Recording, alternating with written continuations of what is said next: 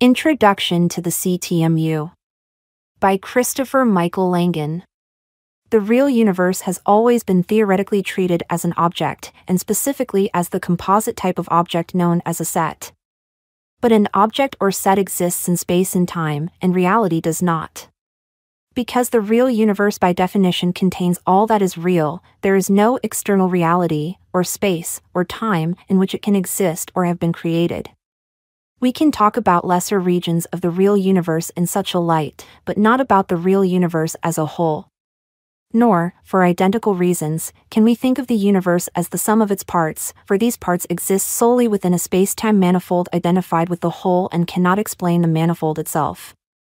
This rules out pluralistic explanations of reality, forcing us to seek an explanation at once monic, because non-pluralistic, and holistic, because the basic conditions for existence are embodied in the manifold, which equals the whole. Obviously, the first step towards such an explanation is to bring monism and holism into coincidence.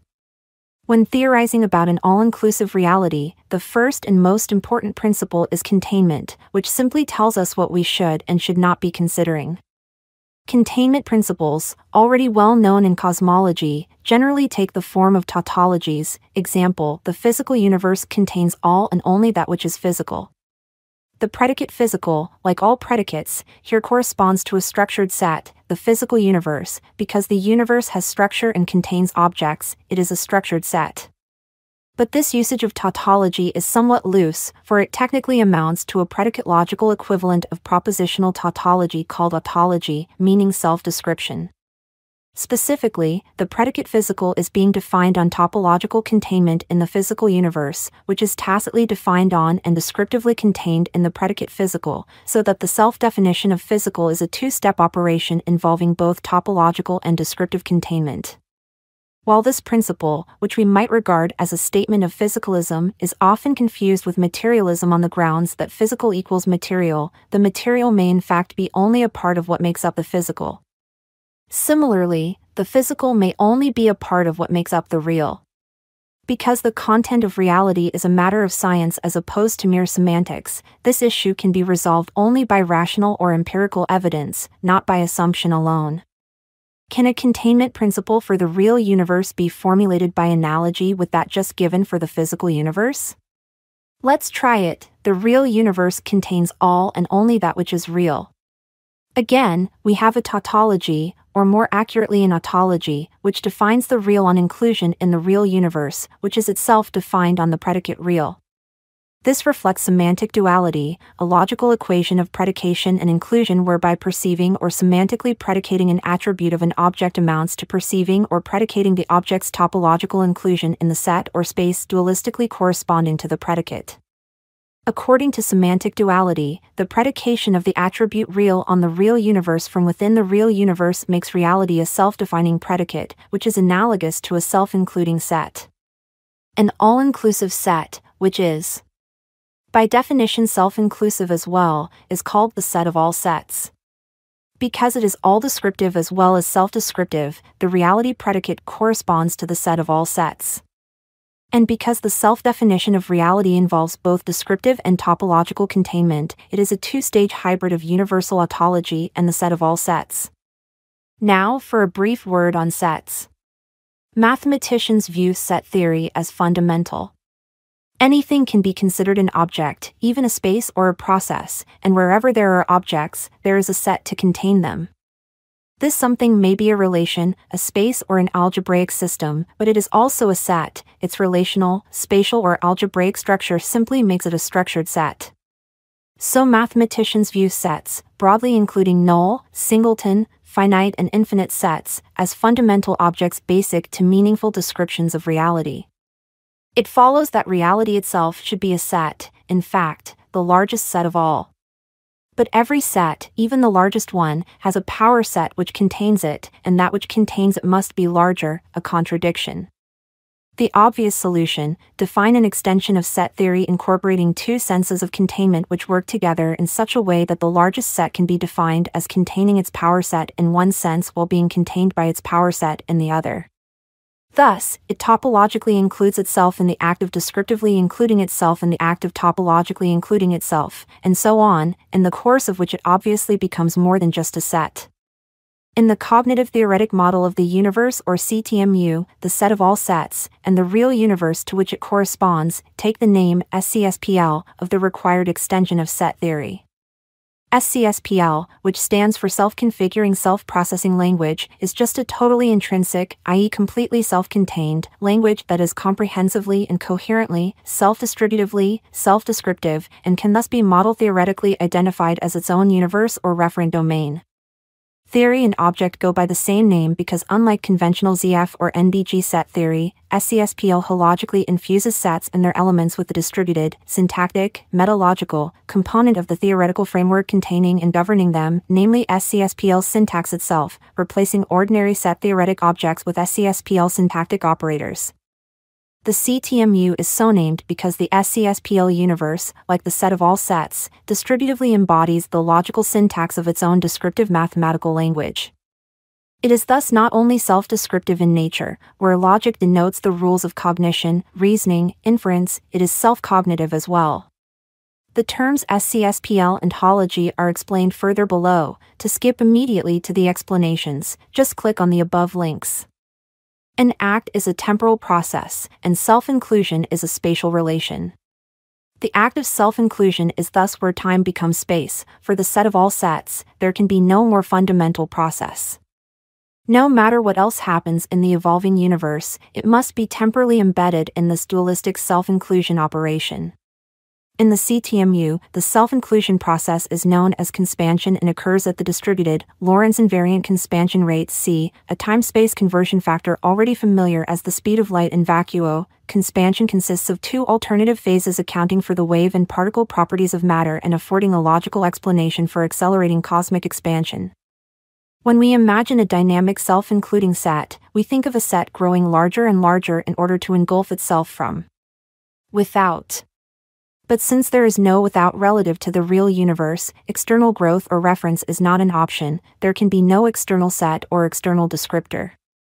Instead, self-inclusion and self-description must occur inwardly as the universe stratifies into a temporal sequence of states, each state topologically and computationally contained in the one preceding it, where the conventionally limited term computation is understood to refer to a more powerful SCSPL-based concept, proto-computation, involving spatio-temporal parallelism.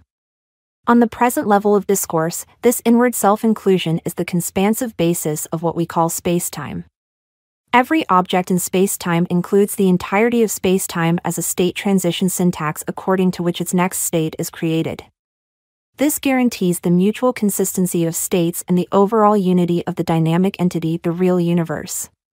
And because the sole real interpretation of the set-theoretic entity, the set of all sets, is the entire real universe, the associated foundational paradoxes are resolved in kind, by attributing mathematical structure like that of the universe to the pure, uninterpreted set-theoretic version of the set of all sets. Concisely, resolving the set of all sets paradox requires that 1. An endomorphism or self-similarity mapping D(S) be defined for the set of all sets S and its internal points, or 2. There exist two complementary senses of inclusion, one topological SETD S and one predicative D(S) ed S, that allow the set to descriptively include itself from within, i.e. from a state of topological self-inclusion, where ET denotes topological or set-theoretic inclusion and ed denotes descriptive inclusion, e.g. the inclusion in a language of its reference, and 3. The input S of D be global and structural, while the output D, S equals, or ed S, be internal to S and play a syntactic role. In short, the set-theoretic and cosmological embodiments of the self-inclusion paradox are resolved by properly relating the self-inclusive object to the descriptive syntax in terms of which it is necessarily expressed, thus affecting true self-containment. The universe, set of all sets, is that which topologically contains that which descriptively contains the universe, set of all sets. This characterizes a system that consistently perceives itself and develops its own structure from within via hology, a two-stage form of self-similarity roughly analogous to holography. Hology is a logico-cybernetic form of self-similarity in which the global structure of a self-contained, self-interactive system doubles as its distributed self-transductive syntax. It is justified by the obvious fact that in a self-contained system, no other structure is available for that purpose. The associated conspansive mapping D is called incoversion in the spatio-temporally inward direction and coinversion in the reverse, outward, D1, direction. Incoversion carries global structure inward as state recognition and state transformation syntax, while coinversion projects syntactic structure outward in such a way as to recognize existing structure and determine future states in conformance with it. Incoversion is associated with an operation called requantization, while coinversion is associated with a complementary operation called inner expansion. The alternation of these operations, often referred to as wave-particle duality, comprises the conspansion process. The principle of conspansive duality then says that what appears as cosmic expansion from an interior, local, viewpoint appears as material and temporal contraction from a global viewpoint. Because metric concepts like size and duration are undefined with respect to the universe as a whole, the spacetime metric is defined strictly intrinsically, and the usual limit of cosmological regress, a point-like cosmic singularity, becomes the closed spacetime algebra already identified as SCSPL. Thus, the real universe is not a static set, but a dynamic process resolving the self-inclusion paradox. Equivalently, because any real explanation of reality is contained in reality itself, reality gives rise to a paradox unless regarded as an inclusory self-mapping. This is why, for example, category theory is increasingly preferred to set theory as a means of addressing the foundations of mathematics. It centers on invariant relations or mappings between covariant or contravariant, dually related, objects rather than on static objects themselves. For similar reasons, a focus on the relative invariance of semantic processes is also well suited to the formulation of evolving theories in which the definitions of objects and sets are subject to change. Thus, we can speak of time and space as equivalent to cognition and information with respect to the invariant semantic relation processes, as in time processes space and cognition processes information. But when we define reality as a process, we must reformulate containment accordingly. Concisely, reality theory becomes a study of SCSPL ontology naturally formulated in terms of mappings. This is done by adjoining to logic certain metalogical principles, formulated in terms of mappings, that enable reality to be described as an autological, self-descriptive, self-recognizing/self-processing system. The first such principle is MAP, acronymic for metaphysical ontology principle. Let S be the real universe, and let T equals T, S, be its theoretical description or TOE. MAP, designed to endow T and S with mathematical closure, simply states that T and S are closed with respect to all internally relevant operations, including recognition and description. In terms of mappings, this means that all inclusional or descriptive mappings of S are automorphisms, example, permutations or foldings, or endomorphisms, self-injections. MAP is implied by the unlimited scope, up to perceptual relevance, of the universal quantifier implicitly attached to reality by the containment principle.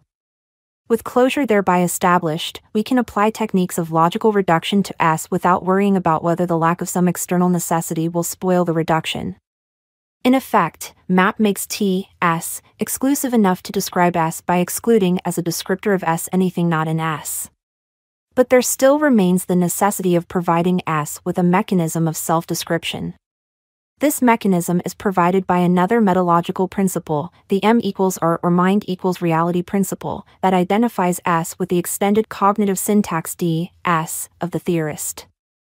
This syntax, system of cognitive rules, not only determines the theorist's perception of the universe, but bounds his cognitive processes and is ultimately the limit of his theorization. This relates to the observation that all we can directly know of reality are our perceptions of it. The reasoning is simple. S determines the composition and behavior of objects, or subsystems, S in S, and thus comprises the general syntax, structural and functional rules of S, of which S obeys a specific restriction. Thus, where S is an ideal observer/theorist in S, S is the syntax of its own. Observation and explanation by S. This is directly analogous to the real universe contains all and only that which is real, but differently stated, S contains all and only objects S whose extended syntax is isomorphic to S. M equals or identifies S with the veridical limit of any partial theory T of S, lim T, S equals D, S, thus making S inclusive enough to describe itself. That is, nothing relevant to S is excluded from S at D, S. Mathematically, the M equals or principle is expressed as follows. The universe obviously has a structure S. According to the logic outlined above, this structure is self-similar. S distributes over S, where distributes over S means exists without constraint on location or scale within S.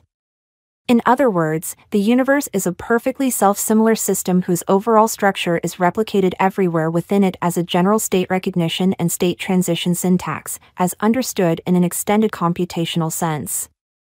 The self-distribution of S, called homology, follows from the containment principle, i.e. the tautological fact that everything within the real universe must be described by the predicate real and thus fall within the constraints of global structure.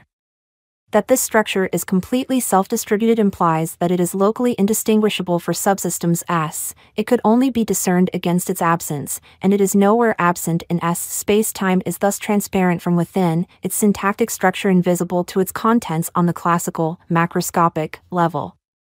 Localized systems generally express and utilize only a part of the syntax on any given scale, as determined by their specific structures. I.e., where there exists a hological incoversion endomorphism D, SA, RIS, carrying the whole structure of S into every internal point and region of S, objects, quantum geometrodynamically, embedded in S take their recognition and state transformation syntaxes directly from the ambient spatiotemporal background up to isomorphism. Objects thus utilize only those aspects of D, S, of which they are structural and functional representations. The inverse D1 of this map, coin version, describes how an arbitrary local system S within S recognizes S at the object level and obeys the appropriate laws, ultimately giving rise to human perception. This reflects the fact that S is a self-perceptual system, with various levels of self-perception emerging within interactive subsystems S, where perception is just a refined form of interaction based on recognition in an extended computational sense. Thus, with respect to any class S of subsystems of S, we can define a homomorphic submap D of the endomorphism D, D SA S, expressing only that part of D to which S is isomorphic. In general, the SI are coherent or physically self-interactive systems exhibiting dynamical and informational closure. They have sometimes inaccessible internal structures and dynamics, particularly on the quantum scale, and are distinguishable from each other by means of informational boundaries contained in syntax and comprising a spacetime metric. According to the above definitions, the global self-perceptor S is amenable to a theological interpretation, and its contents, S, to generalized cognitors including subatomic particles, sentient organisms, and every material system in between. Unfortunately, above the object level, the validity of S cognition, the internal processing of sentient subsystems S, depends on the specific cognitive functionability of a given S, the extent to which S can implicitly represent higher-order relations of S. In general relativity, S is regarded as given and complete, the laws of mathematics and science are taken as pre-existing. On the quantum scale, on the other hand, laws governing the states and distributions of matter and energy do not always have sufficient powers of restriction to fully determine quantum behavior, requiring probabilistic augmentation in the course of quantum wave function collapse. This prevents a given S, indeed anything other than S, from enclosing a complete nomology set of laws, while a complete set of laws would amount to a complete deterministic history of the universe. Calling the universe completely deterministic amounts to asserting the existence of prior determinative constraints. But this is a logical absurdity, since if these constraints were real, they would be included in reality rather than prior or external to it, by the containment principle. It follows that the universe freely determines its own constraints, the establishment of nomology and the creation of its physical, observable, content being effectively simultaneous and recursive. The incoercive distribution of this relationship is the basis of free will, by virtue of which the universe is freely created by sentient agents existing within it. Let's elaborate a bit. Consider the universe as a completely evolved perceptual system, including all of the perceptions that will ultimately comprise it. We cannot know all of those perceptions specifically, but to the extent that they are interactively connected, we can refer to them en masse. The set of laws obeyed by the universe is just a minimal set of logical relations that suffices to make these perceptions non-contradictory, i.e. mutually consistent, and a distributed set of laws is just a set of laws formulated in such a way that the formulation can be read by any part of the system S. Obviously, for perceptions to be connected by laws, the laws themselves must be internally connected according to a syntax, and the ultimate syntax of nomological connectedness must be globally valid. Whatever the laws may be at any stage of system evolution, all parts of S must be able to unambiguously read them, execute and be acted upon by them, and recognize and be recognized as their reference. Unambiguously implies that two-valued logic is a primary ingredient of nomology. Its involvement is described by a third metalogical principle designed to ensure consistency, namely MU or multiplex unity. This implies that the action and content of the laws are merged together in each part of the system as a single, but dual aspect, quantity, infocognition. The connectedness and consistency of infocognition is maintained by refinement and homogenization as nomological languages are superseded by extensional metalanguages in order to create and/or explain new data. Because the theory SCSPL model theoretically equates itself to the real universe, its creation and causal explanation operations are to a certain extent identical, and the SCSPL universe can be considered to create or configure itself by means of self-theorization or self-explanation. The simplest way to explain connected in this context is that every part of the object-level system relates to other parts within an overall structural description of the system itself. To interpret parts, think of events rather than objects. Objects are in a sense defined on events in a spatio-temporal setting. Obviously, any part which fails to meet this criterion does not conform to a description of the system and thus is not included in it, i.e. not connected to the system. On the other hand, if we were to insist that it is included or connected, then we would have to modify the systemic description accordingly. For this description to be util, it should be maximally compact, employing compact predictive generalizations in a regular way appropriate to structural categories, example, employing general laws of physics. Because such laws, when formulated in an if conditions A, B, C exist, then X and Y or Z applies way, encode the structure of the entire system and are universally applicable within it, the system is self-distributed. In other words, every part of the system can consistently interact with every other part while maintaining an integral identity according to this TOE formulation. Spatio-temporal relations can be skeletally depicted as edges in a graph whose vertices are events, physical interactions, i.e. space-time points. In this sense, graph-theoretic connectivity applies. But all those object-level connections must themselves be connected by more basic connections, the basic connections must be connected by even more basic connections, and so on. Eventually, perhaps sooner than later, we reach a basic level of connectivity whose syntax comprises a partially undecidable, ultimate nomology for the level of reality we're discussing. Is this nomology, and the cognitive syntax in which it is expressed, wholly embodied by matter? In one sense the answer is yes, because S is distributed over each and every material cis as the reality syntax D, S. Thus, every axiom and theorem of mathematics can be considered implicit in material syntax and potentially exemplified by an appropriate material pattern, e.g. a firing of cerebral neurons. Against holism, the idea that the universe is more than the sum of its parts, one can further object that the holistic entity in question is still a material ensemble, thus insinuating that even if the universe is not the sum of its parts, it is still a determinate function of its parts. However, this fails to explain the mutual consistency of object syntaxes, without the enforcement of which reality would disintegrate due to perceptual inconsistency.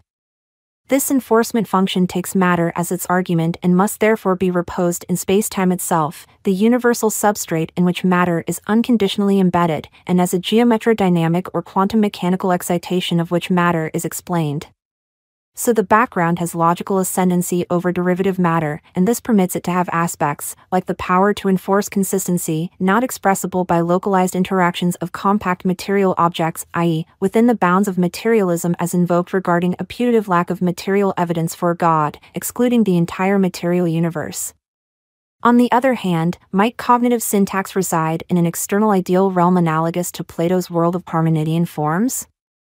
Plato's ideal abstract reality is explicitly set apart from actual concrete reality, the former being an eternal world of pure form and light, and the latter consisting of a cave on whose dirty walls shift murky, contaminated shadows of the ideal world above. However, if they are both separate and in mutual correspondence, these two realities both occupy a more basic joint reality, enforcing the correspondence and providing the metric of separation. If this more basic reality is then juxtaposed to another, then there must be a more basic reality still, and so on until finally we reach the most basic level of all. At this level, there will, by definition, be no separation between the abstract and concrete phases, because there will be no more basic reality to provide it or enforce a remote correspondence across it. This is the inevitable logical terminus of Plato's regress. But it is also the reality specified by the containment principle, the scope of whose universal quantifier is unlimited up to perceptual relevance. Since it is absurd to adopt a hypothesis whose natural logical extension is a negation of that hypothesis, we must assume that the ideal plane coincides with this one, but again, not in a way necessarily accessible to identifiable physical operations. Rather, physical reality is embedded in a more general or abstract ideal reality equating to the reality syntax D(S), and the syntax D(S) is in turn embedded in physical reality by incoversion. Thus, if D(S) contains superphysical components, they are embedded in S right along with their physical counterparts. Indeed, this convention is already in restricted use in string theory and M theory, where unseen higher dimensions get rolled up to sub-Planck diameter. What does this say about God? First, if God is real, then God inheres in the comprehensive reality syntax, and this syntax inheres in matter. Ergo, God inheres in matter, and indeed in its space-time substrate as defined on material and supramaterial levels.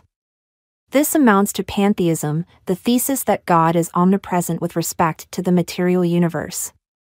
Now, if the universe were pluralistic or reducible to its parts, this would make God, who coincides with the universe itself, a pluralistic entity with no internal cohesion.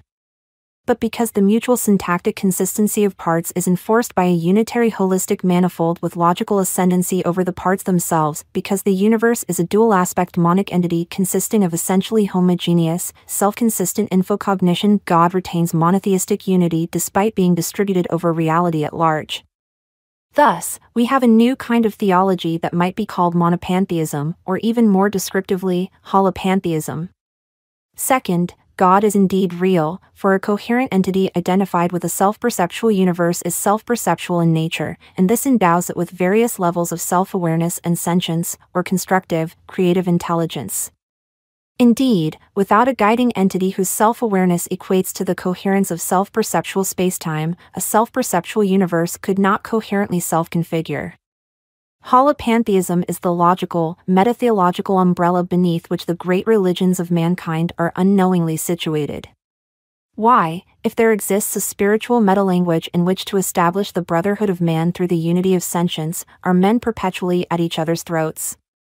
Unfortunately, most human brains, which comprise a particular highly evolved subset of the set of all reality subsystems, do not fire in strict isomorphism much above the object level.